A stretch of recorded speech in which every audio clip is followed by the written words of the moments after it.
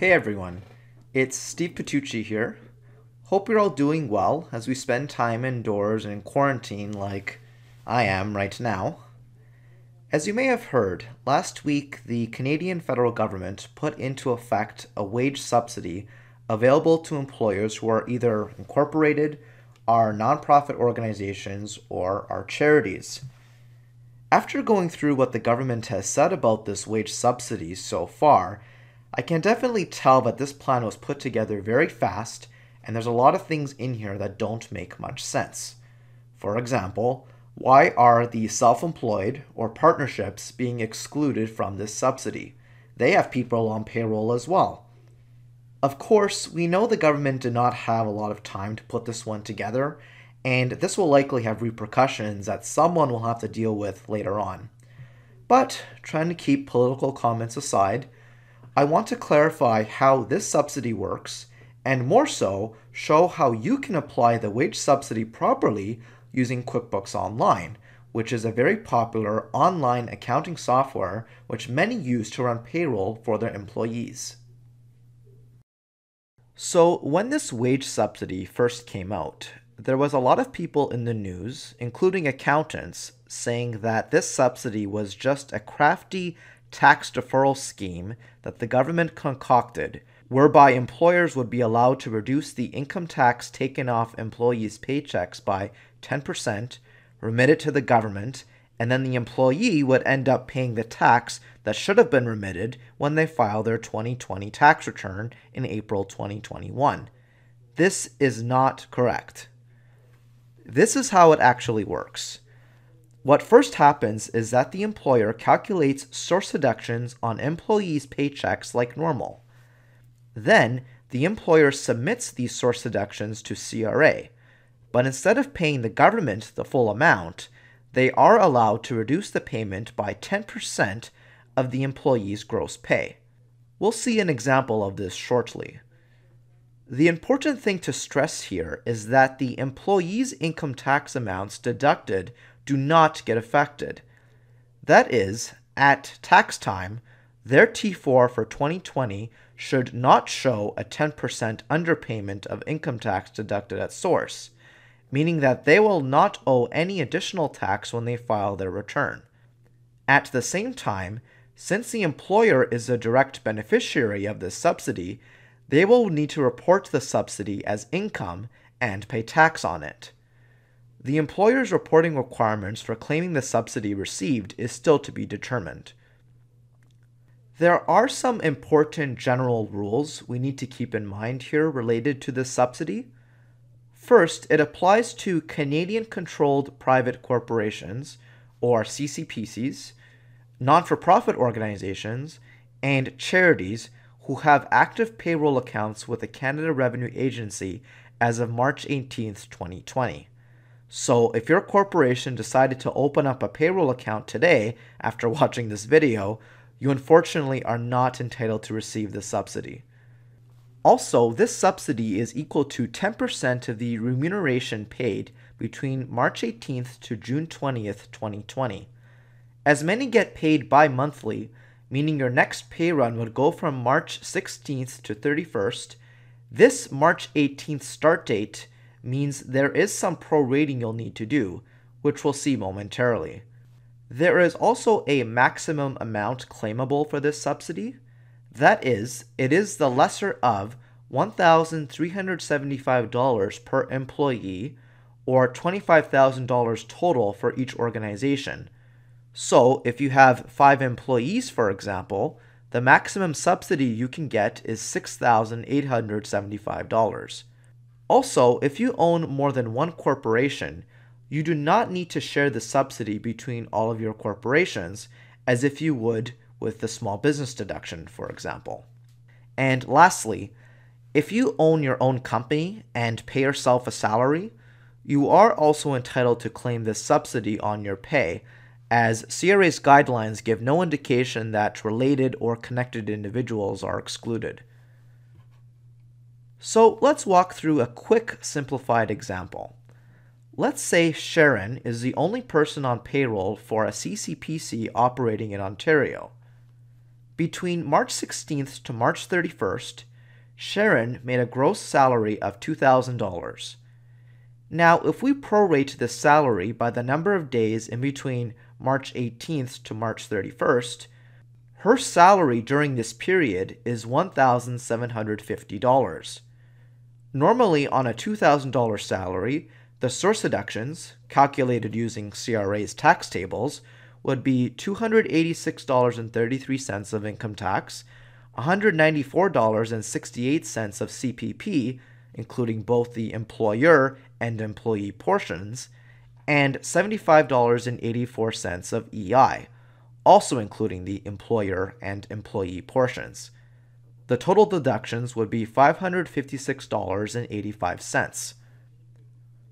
However, instead of remitting the full $556, the employer would instead remit $381.85.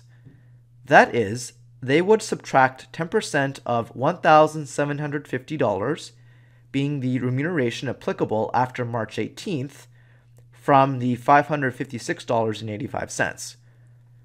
This $175 subsidy should be recorded in the employer's books as a reduction of income tax remitted, but as I said earlier, the employee would still show $286.33 of income tax taken off their pay like normal. CRA does indicate that CPP or EI deductions cannot be reduced by the amount of the subsidy. Now, there are a couple considerations we need to keep in mind with this subsidy. First, it's really important not to lose sight of how much of these subsidies you end up pocketing. As I said earlier, there are maximum amounts each employer is allowed to receive.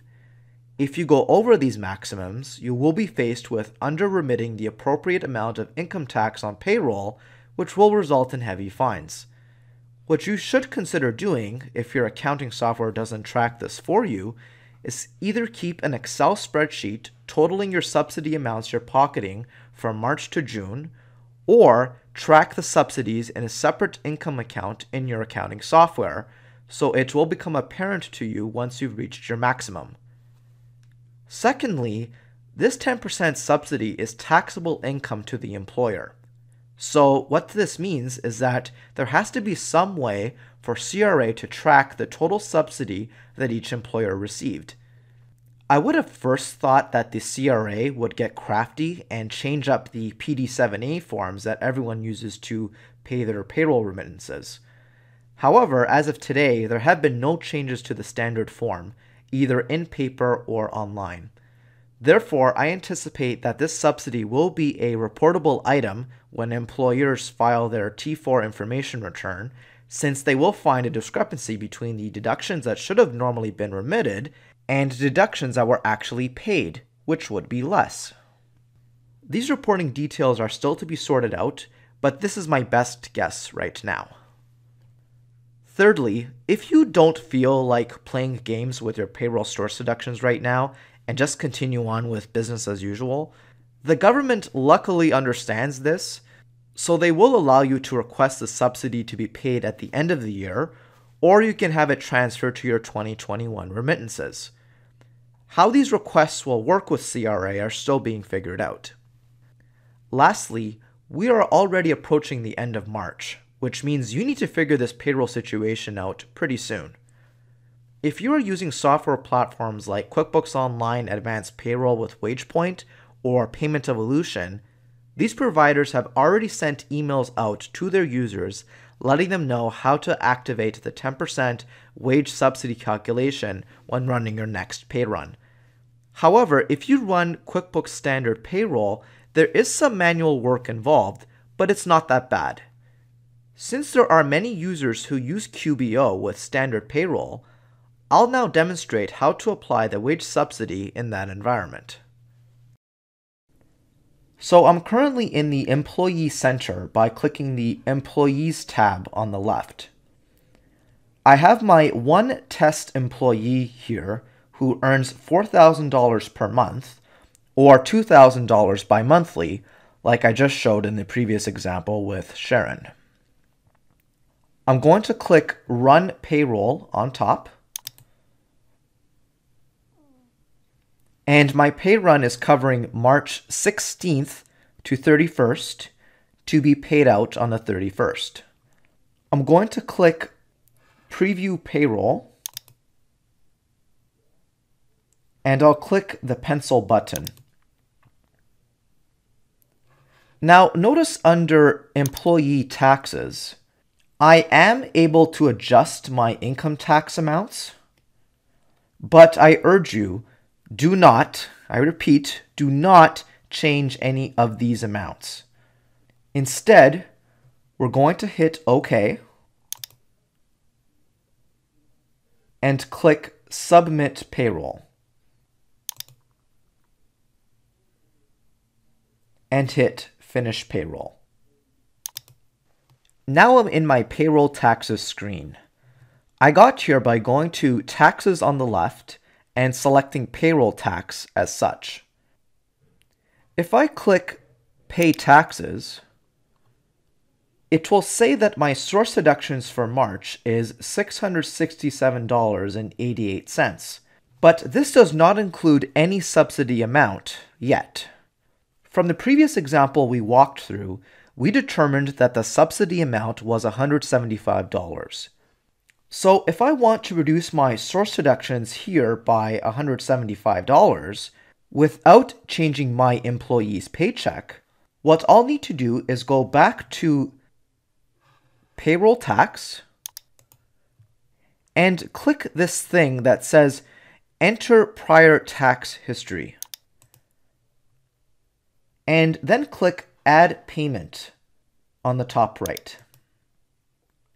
We'll indicate our adjustment date range to be March 18th to March 31st. Our payment date will be April 15th, which would be the day we would submit our source deductions.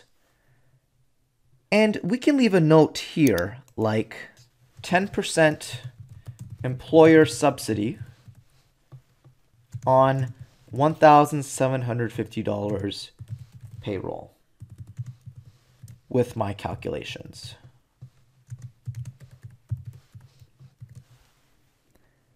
Next, I'm going to put in my income tax amount as $175. Since CRA did say we should deduct our income tax to account for the subsidy. Then I'm going to click OK. Now that I've recorded this, if I go back to my Payroll Tax tab and click Pay Taxes, I'll now see that my remittance amount has decreased by $175. And if I click on the details, I'll see that my income tax amount has decreased. So once we want to pay our source deductions, you would click Record Payment on top, select OK in this example, change my payment date to latest, and click Record Payment at the bottom. Now if we go to our chart of accounts,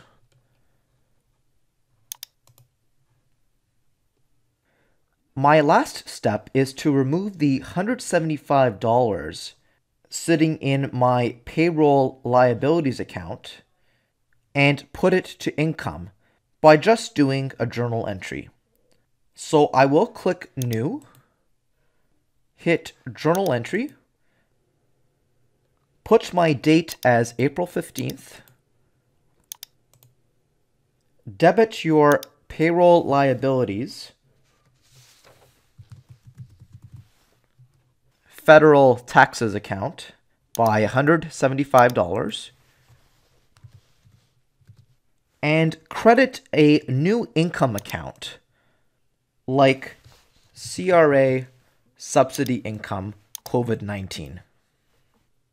As I said earlier, you should make a separate income account in order to track the total subsidies received easier.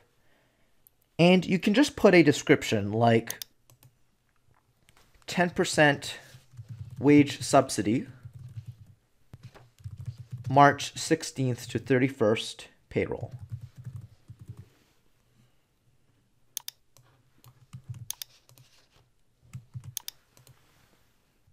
And then you would click Save and Close. So that's how you apply the 10% wage subsidy using QuickBooks Online Standard Payroll. From everyone here at P2C Tax, please take care of yourself and others and have a great tax season.